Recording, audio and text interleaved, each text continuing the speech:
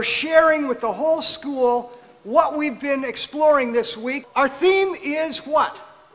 Energy, right? What are we making this week? A rainbow that, of course, represents the energy that we can see with our eyes. What process are we using to make this? Mosaic. Mosaic, exactly. Small pieces of light, of color, put together in patterns.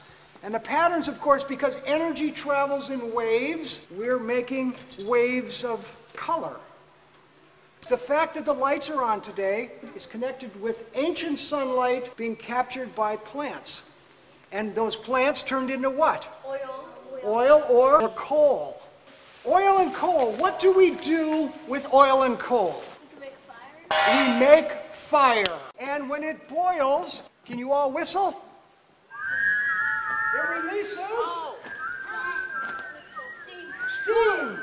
This is like basically like a propeller that captures the steam. It's called a turbine. If we turn a magnet inside copper wires, the little tiny particles called electrons start moving. And that movement of electrons is what we call electricity.